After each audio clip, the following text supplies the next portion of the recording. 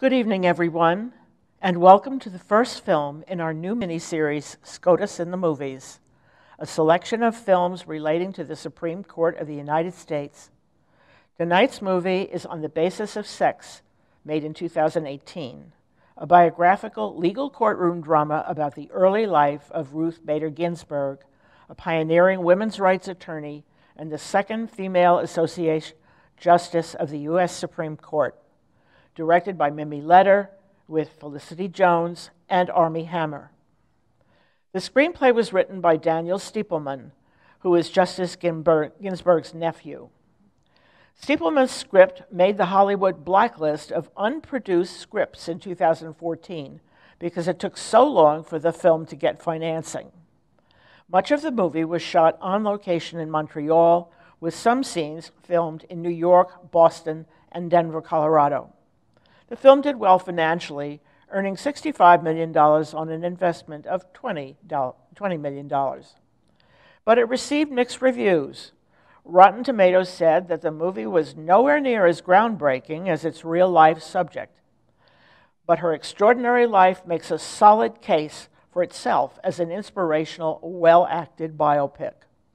A.O. Scott of the New York Times said that historical narratives like this one are best when they pique curiosity as well as satisfy it.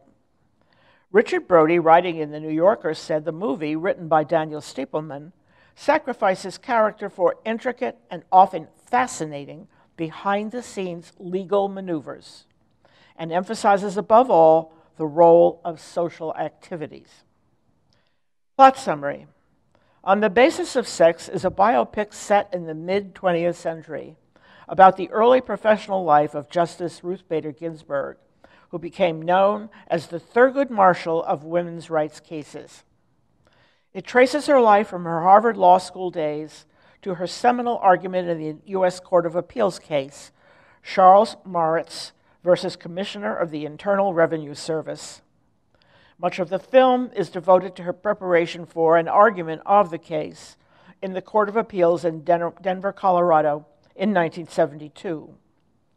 The movie gives a fine insight into the nuts and bolts of preparing a legal case which may result in changing the structure of the law and thus affect the lives of thousands of people.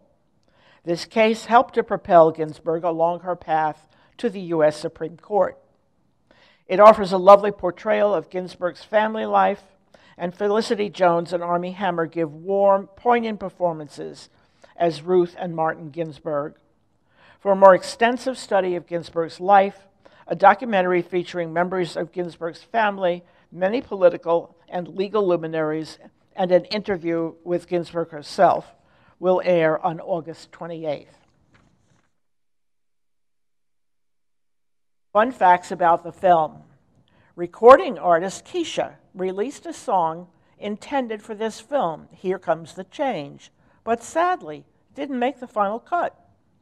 Erwin Griswold, Dean of Harvard Law School, played by Sam Waterston, appears prominently in the film.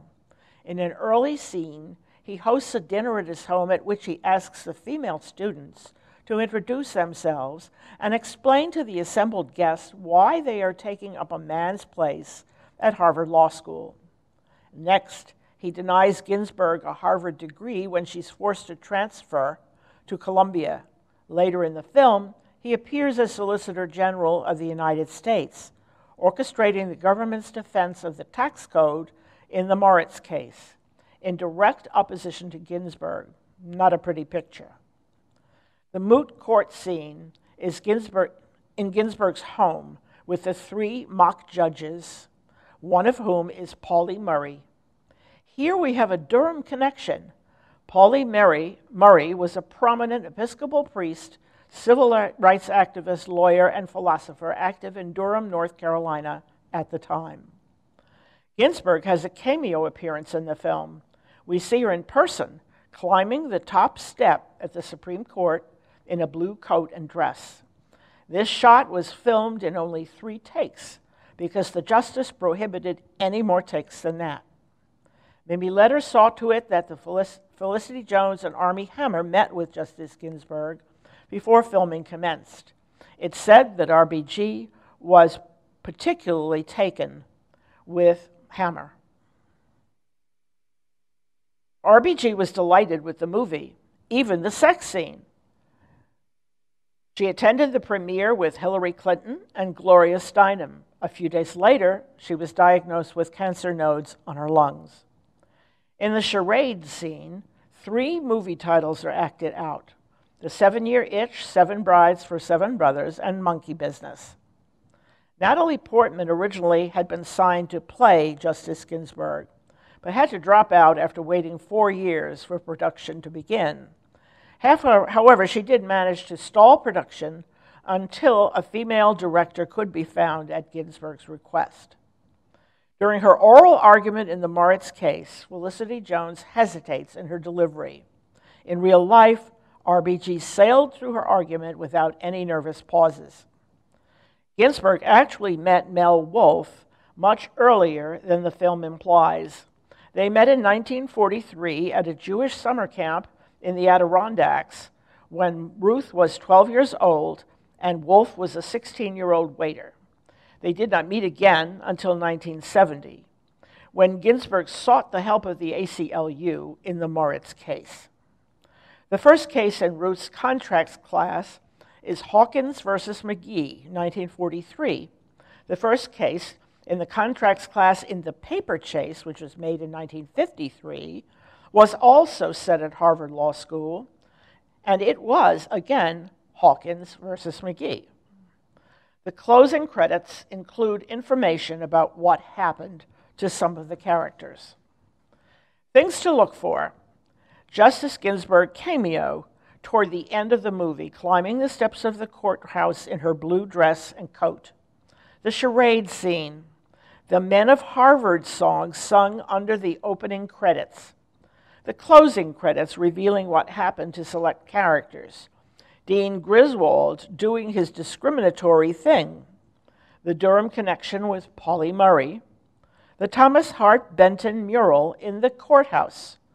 The scene in which Ginsburg gives her oral argument in the Moritz case. And the law professor putting down his female students in the contracts class. Now it's time to watch On the Basis of Sex. Settle in, make yourselves comfortable, and remember, it may take a few minutes for the film to roll. Enjoy.